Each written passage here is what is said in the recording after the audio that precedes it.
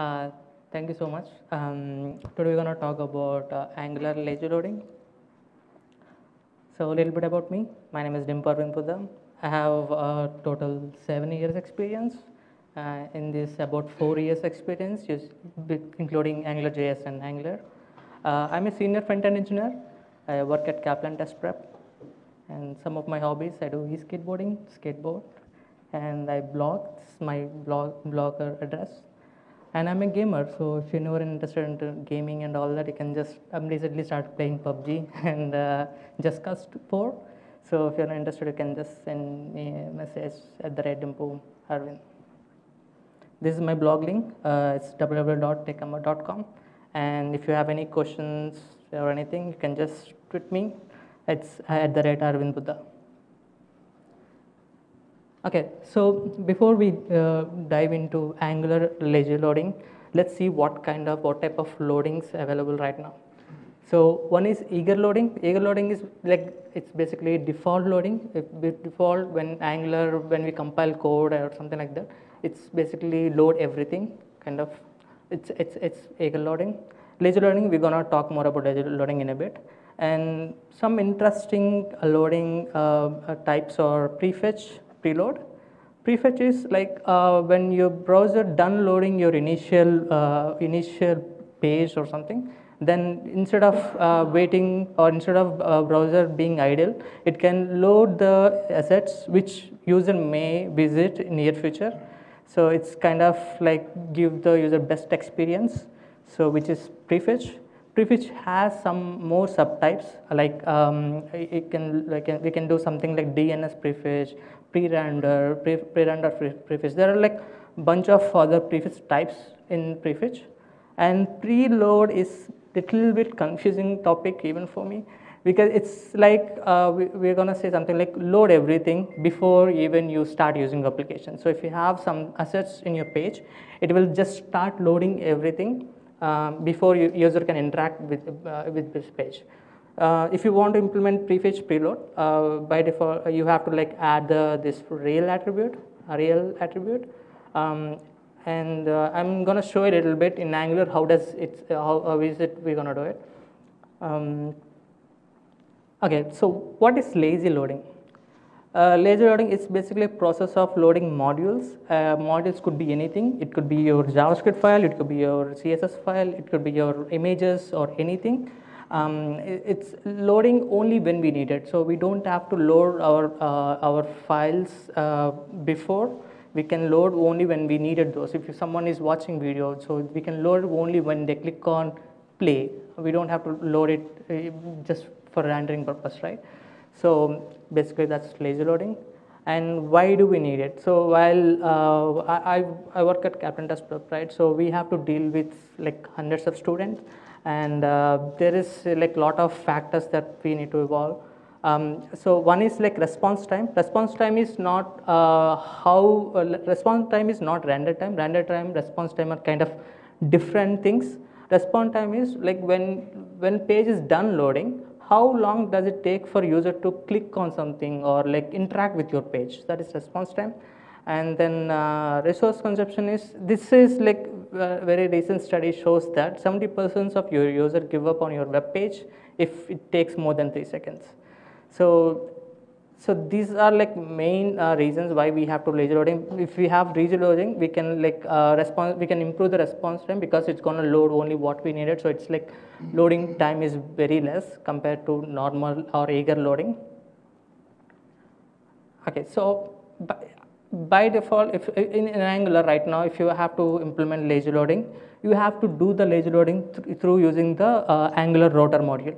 So if you want to implement, if you are going to, you have to implement something like future module, and then you have to, include your future module through load child, and then this is how you have to do it. In Angular, before Angular 8, you have to do, this is the syntax, and after Angular 8, this is the new syntax. I think there is a reason why they moved from this syntax to this syntax. I'm going to talk about it a little bit later, why they're doing it like that. And then, before I talk about prefetch and preload, right? So if you have to implement prefetch and preload, this is something you need to do. While configuring your router module, you have to just pass in this extra options like preload strategy. You can say like preload all modules, or even you can customize your preload strategies like with a custom there are some custom class that you can write to load what are the resources that you want to load. So by using this, I think you can like implement the preload strategy. Okay, so one limitation with lazy loading is it's tightly coupled with your router. So if you don't have routing, you can't do lazy loading, right? So that is kind of a difficulty right now in Angular. If you ever use Vue.js or React.js, I mean this Angular meetup, they have very simple lazy loading concepts. You don't have to use router or anything like that. You can very easily implement the lazy loading. I think we can kind of do the same thing in Angular also. So the reasons why we want to do lazy loading, and the dynamic component injection is something which we want to do. That means like if you want to inject some component you don't have to without using router or anything like that. Like for example, if you want to do A/B testing, or if you are using web components is not going to have any routers or anything like that. Or if you're implementing any white label product, like see you have a white label product and you want to see how it's going to look like when a specific tenant or company is applied to the white label product. And the dynamic customization, like if the user has to choose what kind of components to be displayed there. So in that scenario, we may need dynamic component injections. In Angular 6.7, like 5.6.7, we have like there are some modules available. In a way, like internally they are using Angular reactive component loader. So reactive component loader is something which I saw recently on Angular Connect meetup. So in Angular Connect, I think it's like 2-3 years back, I guess. But they are using in that they are using internally they are taking advantage of Angular routing module, and they just using router module to load the component without actually implementing routing. It's quite interesting, but I'm not going to talk. This is very huge topic. I'm not going to talk about it right now. But if you're interested into if you're still in Angular 5.6.7, you can use this React component loader module available on GitHub. In Angular 8, we can take advantage of this new import statement. And if anyone doesn't know import, if you use import keyword with brackets, is a function which is nothing but a dynamic import in JavaScript ES6, ES7. So we can take advantage of this import syntax, and then we can implement lazy loading in our non-routing modules. Okay, let's just do some live coding. So can you guys see this? Okay, so in the last, okay, cool. So I already just created a application, so we don't have to waste time on installing npm modules. So it's just a plain just empty application which I created using Narwhal NX tool. I really like Narwhal. I'm not just talking about it because they are our sponsors. I really even at Kaplan Test Prep we use Narwhal. So this is plain Narwhal application. I just already started running it. If I open it, so by default it's look like this. I think there is no internet, so images. Okay, so if I open my Narwhal application, you will see something like this. So it's in my app component.html. So this is my empty app component.html. So now let's create some lazy module first. I'm going to create lazy module. I already did, so it's showing here. So I'm going to add a lazy module using ng generators, lazy, and it just create module. And also I'm going to add a module, component. I'm making it inline style, and then template should be inline. Okay. So now if I open this. This is my new module. I have a lazy module component and spec file. Okay, so we don't have to touch these files now. Now if I now let me just do let me just clean up this a little bit. I'm gonna remove.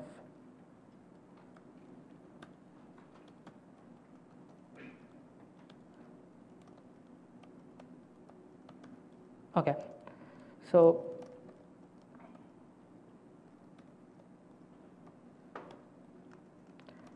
okay, so let's just add a button tag here.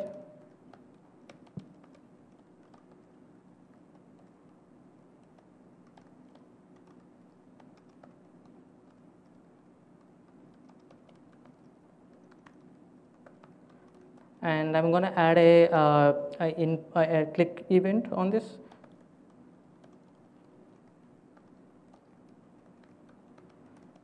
Okay, so and also I'm going to add a view reference. I have a div, and then I'm going to have a. I'm just creating a local difference template here. Okay, so now I have to implement the lazy load component, and go back here, and then I'm gonna add lazy load. It's just a function. Okay, so I have a button, and I created a click function, and this is my function. I'm gonna use the import syntax. So import syntax is a promise function, so I can do async await. I'm gonna do async await, and then if I import, and then lazy module, and once I imported, I want to do something like either I can equal that to some variable, but I'm gonna do in this way, and then I can do the initialization, which is same as the new Angular syntax. So in new Angular syntax, if you are implementing router, you can do something like this, right? So this is same as that. So once I did this, let's see how it's gonna work in our browser. Okay, this is okay, and let's see. Before I click, this is how it look like, right? So I have style, and when I click on this, you should see this is been added. So the import syntax, it's gonna add that lazy load module, and it's just added into your actual HTML page. And also if you see the network, yeah, this is the new module that is being loaded. So right now we just loaded loaded the JS file, but it's not doing anything.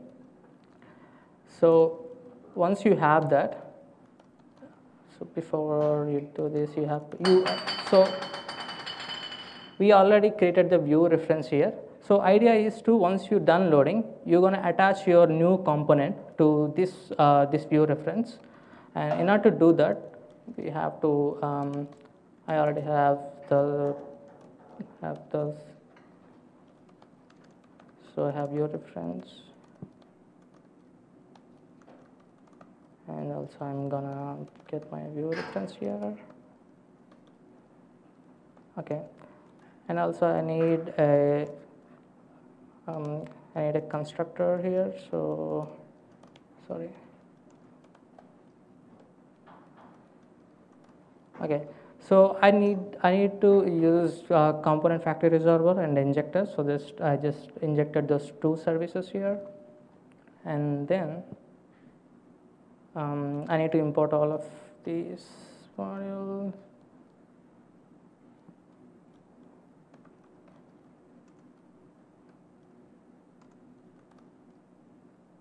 Okay, let me just import everything. Okay, so I just imported all this in here, and let me save. Okay, I have this. Okay, now I have a component factory resolver and injector. I just injected them, and we have created a view reference in template. So this is a we are referring that view reference here, and then once we have that,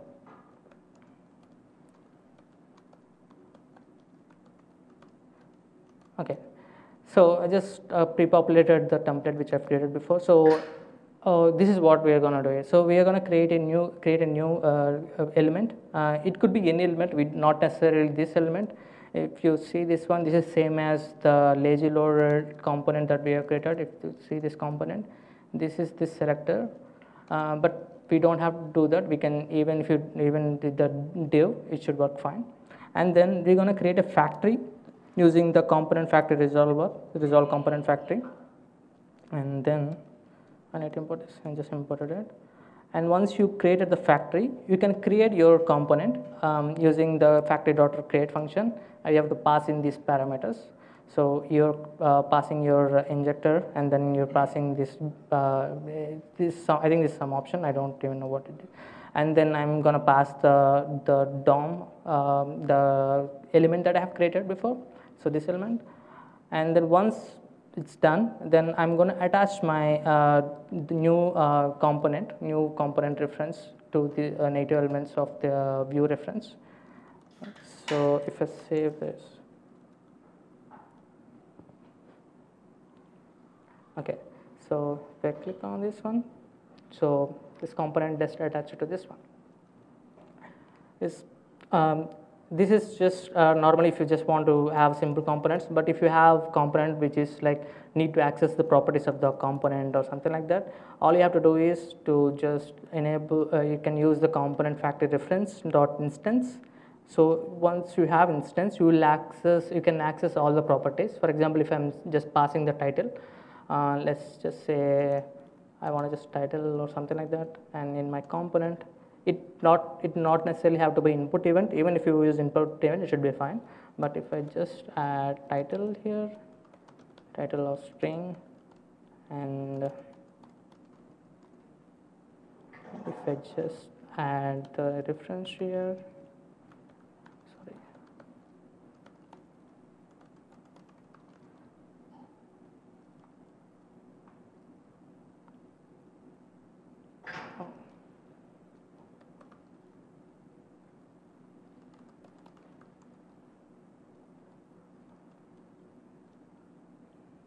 okay, so we just pass the property to that component. Yeah, that's it. So and also if you see, if you're adding, it's keep adding it, because we didn't put any null check or anything like that. So when do you want to add or not? Generally, it's quite easy. Like you can since you have access to the native elements, we can put some kind of null check like.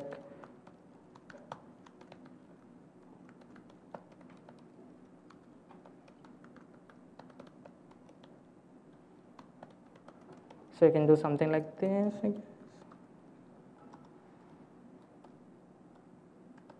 Yeah.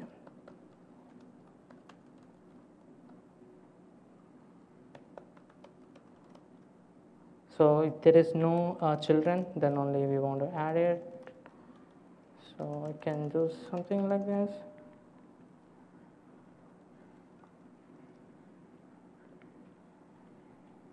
Okay, so now if I'm clicking on the ledger dot, it will add only once. Yeah, you can do a lot other stuff too, but that's all.